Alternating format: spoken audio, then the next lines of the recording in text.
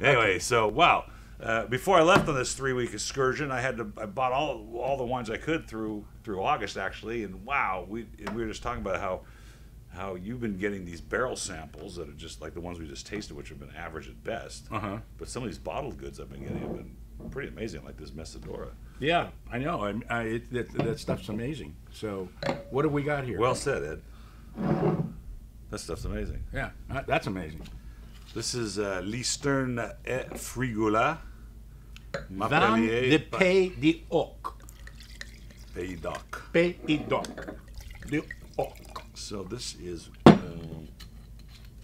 you know, these wines... Cabernet Merlot. This is why I love this. Yeah, this is really good. This is what's happening down in Languedoc, right? They're growing all kinds of varietals, and they're learning how to adapt them to, including Charles Bertrand. I mean, Montpellier. And this Montpellier, but Bertrand... well, Bertrand, we've done before. Those wines are unbelievable. I mean, they are absolutely they are so good. Charged with all kinds of varietals, and here we have a Cab Merlot from the Languedoc. Well, we've had a lot of these wines from this guy, and we've had a lot of, Rhone-style wines, Grenache, Syrah, Mourvedre, Cinsault, et cetera, but so good. But everything this guy makes is great, I love the balance, and it's 60 Cab, 60-40. Yeah, 60-40 Cab Merlot, but I mean... And I can see this aging. The nose is spectacularly complex.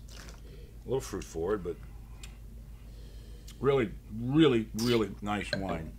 $20.99 is the regular shelf price of $13.99 pre-order, and boy, I'm at a 98 for that. That's close. I think you're getting sold it. It says 98 on the list here. Well, I've 97. I've been tasting so many crappy wines lately. When you taste something really good, you go, "Oh wow!" I'm serious. I've tasted so many bad wines lately, and it's like, is it me? I was almost beginning to wonder if maybe my taste buds were going, because I tasted like...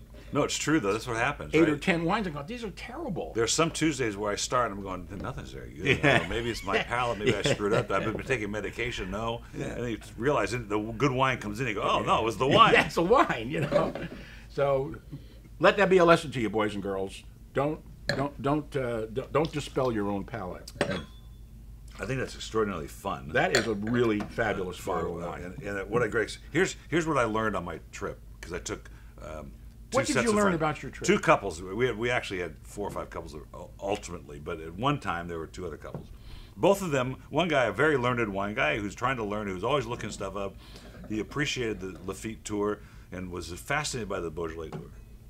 And my other friend, who's now just built a wine cellar at his house, he's trying to fill it up. He wants me to fill it with him. He was fascinated by the subject. And I finally got them over the hump of Napa Valley Cabernet.